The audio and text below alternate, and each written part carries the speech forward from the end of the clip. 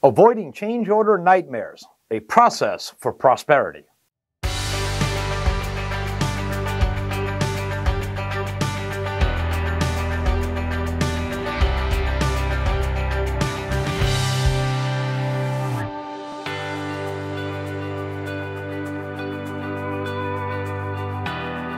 Hello, I'm Chuck Boutal, Director of Education for the Restoration Technical Institute, and it's time for another When It Comes Down to It. In this particular case, we're going to be talking about change orders and their proper implementation of. If you do not properly design a change order and implement it, it can be one of the worst nightmares on a project. Change orders in residential typically can cost businesses thousands of dollars, and as well as a very upset customer. In the commercial world, I've actually seen change orders not being followed costing into the several hundreds of thousands into the lower millions of dollars. This is a very serious thing, folks, and it has to be treated properly. Change orders are critically important. They are legal changes to that contract, and because you're making legal changes to the contract, it's going to affect every aspect of that job. So you need to make absolutely sure that your change order is discussed with everyone and then executed in writing. Whether it be electronic or whether it be in actual paper is not that big of a thing, but you need to make sure all involved parties are in agreement and have signed it once you have decided the changes necessary to complete the project.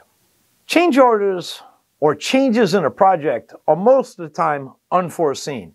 There are problems with materials being delivered on site, or maybe the wrong material is delivered on site. Maybe it's a longer delay time it's going to be, as we're all facing now with manufacturing and distribution issues. The concept here is whether it's for materials or whether it's for services rendered, we're going to be changing the wording of the contract. Now, you can only bill for what your scope of work in the contract allows you to bill for.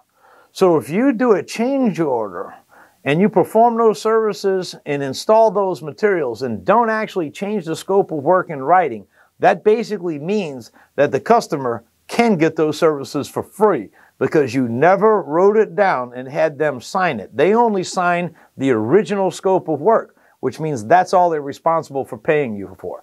So you are literally ensuring to give the customer an out not to pay you if you do not follow through with change orders properly.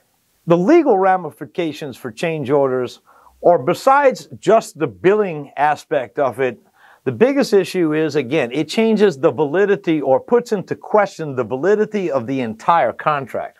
I've actually seen now where change orders not being signed change the original contract so much that the original contract is also held no longer valid. And now you're looking for court-documented references. At best, you're looking at a couple years worth of fighting in court and typically tens of thousands of dollars of attorney's costs. And can you even afford to wait that long a period of time, 2, 3, possibly 5 years or longer, for the money that you're owed for that change order?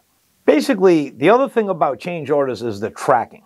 When you make a change order in a contract, it's not just a piece of paper. It's not just a material that needs to be changed out or some additional labor. We have to worry about our administration team. They have to insert it. They have to notify about change orders for what? Billing purposes, material change orders, and of course, ordering materials.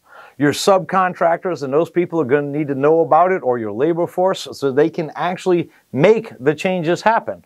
And then of course, the other part about it is it can greatly affect the customer's project timing and their satisfaction. So again, always remember, first thing to do when anything happens and a change order is necessary, go ahead, discuss it with the clientele, put it in writing, have everyone sign on it, and then make sure it's distributed to everyone involved, subcontractors, your administration, their administration, as well as any third-party people involved. When it comes down to it, not filing or writing down change orders and informing other people of them is one of the single largest mistakes a project manager can make in the field. And if you can't effectively manage change orders, you're not actually a good project manager. As always, thanks for C&R for distribution of the series. And of course, thank you for learning with rtilearning.com.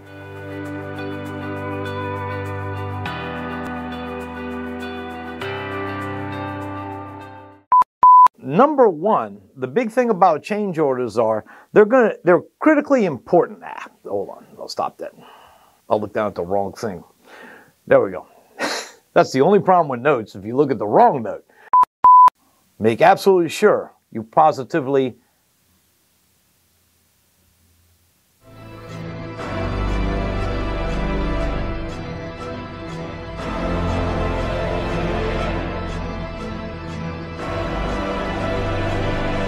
okay, kill it there for a second. I think what we want to do